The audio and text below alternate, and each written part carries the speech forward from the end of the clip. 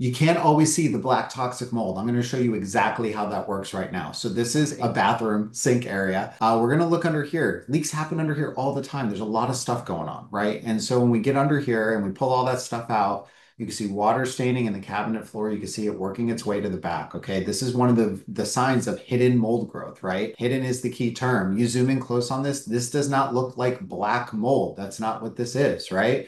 It looks like other types of mold. It looks like orange and different colors like that, but it doesn't look like black mold. And it really, to a lot of people, this doesn't even look that bad, right? It just looks like water staining. When you track this down below, so like you get to the floor down below, right? We want to follow water all the way it goes. And you can see this water is going all the way down here, and you can see the staining in the baseboard and see the dark stuff down here, right? So when we're looking at this, this is how far we track and move things through. And look at this lab result. This is this area, the bathroom cabinet area in that wall. So look, Aspergillus and Penicillium, those molds grow in oranges and yellows and kind of brownish hues, okay? So when I'm looking at this, this looks like that, okay?